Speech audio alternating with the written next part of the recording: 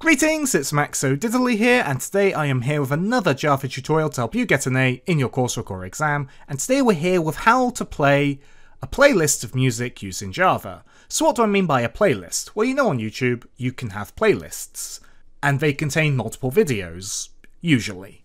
And once you finish playing one video, the next video will start, and so on. We're going to be doing that, but with music.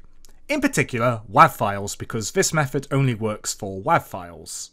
So let's get right into it. Firstly, you need to import these 6 libraries because we're going to be using them to play a playlist. And then if you're in NetBeans, you can right click on your project, go to Properties, go to Sources, and this is going to be your project folder. I've stored my WAV files in the project folder, so I can just reference the file name. You can put these wherever you want, but make sure you get the file path correct and get all the subfolders correct if you don't put them here. It's going to be a bit different for other IDEs to find where this folder is. Now in our main method, we're going to do list string music to play equals new array list string. So we're going to be creating a list, and it's going to store the file paths of all the music we want to play. And we are then going to do music play .add, and then we're just going to do that to add all of the strings, which are file paths for the WAV files we want to play. Now before we start looping through this, we need to make a function to play the music. So we're going to make a function. Now click the eye up in the corner if you want to know how to play music in Java, because this function is going to look basically identical to the one in this tutorial, with a slight difference. But I'm going to go through everything, don't worry. So we're going to do public static clip play music string location. So basically, we're going to be playing music, and this string location is going to be the file path we want to play. But we've got clip here instead of void. Basically, when we play the music, we want to send that clip to wherever we called the play music function. So that part of the code has access to this clip, because we're going to need it to track how much of the clip has been played, so we can determine when we can play the next sound. So that's why we're going to return a clip. We're going to have a try-catch statement. Try catch exception e, system.println e. That's pretty standard stuff because we want to print out the error if there is one. And then we do a return null because if the try code fails, something went wrong, we want to return null because there's nothing to return. Inside for try code, this is a bit of code, but we're going to go through it all, don't worry. We're going to do file music path equals new file location. This is creating a file object so we can interact with the music file. And we make this file object based on the file location of our file that we want to interact with.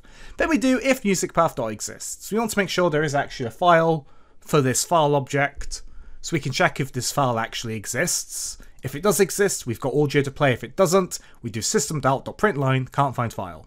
If the music path exists, we do audio input stream audio input equals audio system.get audio input stream music path. That's a mouthful. We pass in the file that we made just a moment ago. And audio input stream is going to be the thing that feeds the music to our clip, and our clip is going to play the music. So we do clip equals audio system.getClip. We're setting up our clip object. Then we do clip.open audio input. So we're passing in that audio into the clip. Then we do clip.start. That's going to start the clip, telling it to start playing. Then we do return clip. Since clip.start, it plays music on a daemon thread, which is like a low priority thread. It's separate to the main thread. Therefore, this return clip will occur right after this starts. And that's basically it for the play music part. So we need to scroll back up to our main method.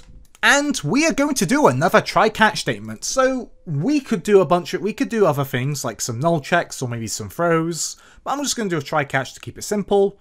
This is a simple tutorial, which then we can expand upon in the future. So just going to do a try-catch exception e and system.println e. Inside for try, we are then going to do a for int I equals 0, I less than music to play.size and I++.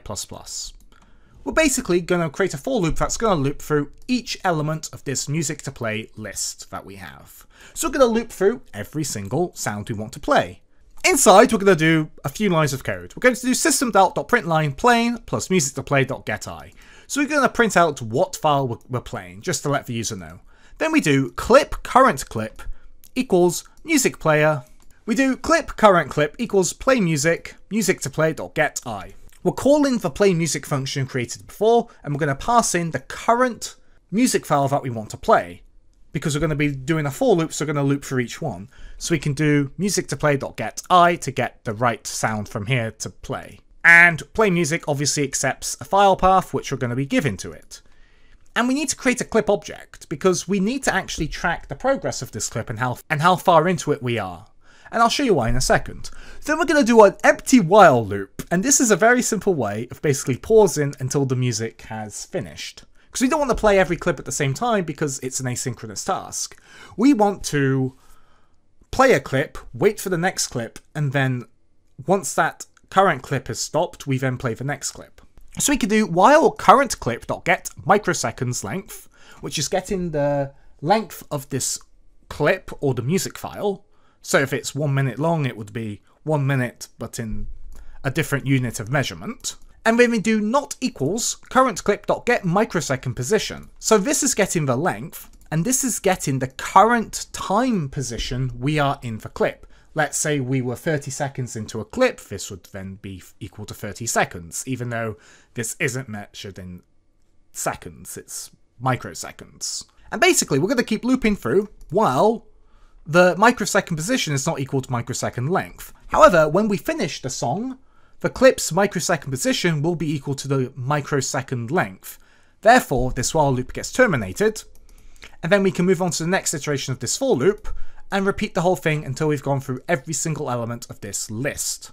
And that's basically it for this tutorial. So we're going to save and hit play.